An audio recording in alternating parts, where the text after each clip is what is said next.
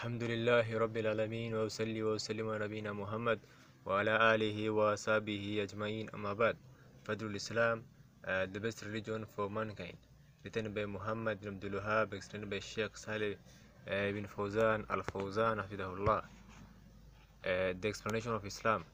Allah says, Allah says, so if they dispute with you, Muhammad sallallahu alaihi wasallam, say, I submitted myself to Allah in Islam and to have those who follow me, and so have those who follow me. Al-Imran, verse 30. It has been narrated in the Sahih from Ibn Umar, the Messenger of Allah sallam, said, Islam is that to testify that none has the right to be worshipped but Allah, and Muhammad is the Messenger of Allah.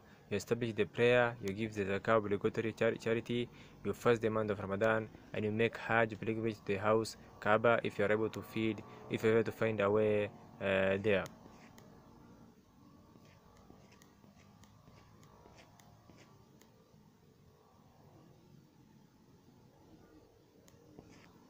So narrated in the Sahih from Abu Hurairah that the Prophet ﷺ said, the Muslim is whom the Muslims are free, are safe from his tongue and hand. This is reported from Bahaz bin Hakim, who reported from his father, who reported from his grandfather, that the Messenger of Allah ﷺ was asked about Islam. So he said, it is that you submit your heart unto Allah, and you turn your face to Allah, and you pray obligatory prayer, salah, and you give the prescribed zakah, obligatory charity. Ahmad. Abu Qilaba reported from Amr bin Abasa, who reported from a man from the people of Asham, the area of Syria, Palestine, and Jordan, who reported from his father that the Messenger of Allah was asked, what is Islam? He replied, it is that you submit your heart unto Allah, and that the Muslims are safe from your tongue and your hand. The questioner then asked, what Islam is the best? The Prophet said, faith al-Iman. The questioner then said, what is Iman? The Prophet said, it is that you believe in Allah, His angels, His books, His messengers, and the resurrection after death.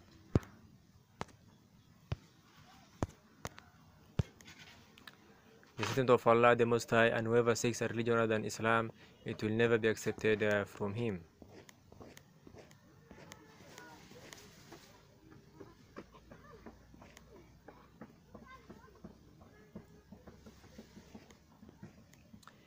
It has been narrated from Abu Hurairah that the Messenger of Allah said, the days will come on the day of judgment.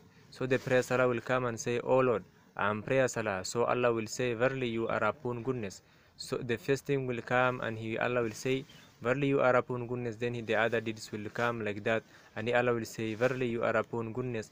Then Islam will come and will say, O Lord, verily you are as-salam, the one free of all fault, and I am Islam. So Allah will say, verily you are upon goodness.